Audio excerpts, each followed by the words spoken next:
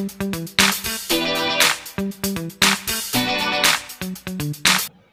everyone, I am Filoni from Class 8 Spark standing in front of you to present a topic, fundamental rights.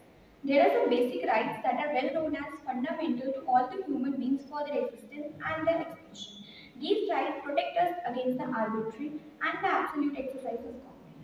So basically there are six fundamental rights in the constitution. First is right to equality.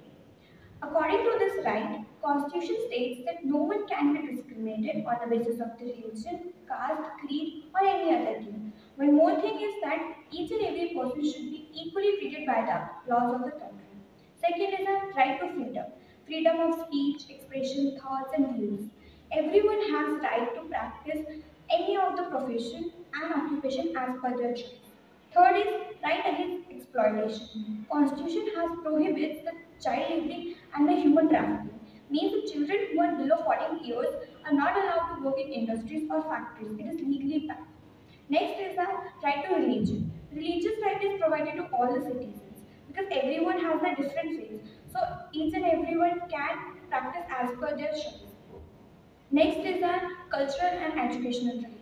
In this, Constitution states that each and every minorities, linguistic and religious can set up their own educational institution so that they can conserve and develop their culture. And the last one is constitutional remedies. This allows you to move to courts if you believe that any of their fundamental right is being violated. So this was all about our fundamental rights and I hope you all understand it. Thank you.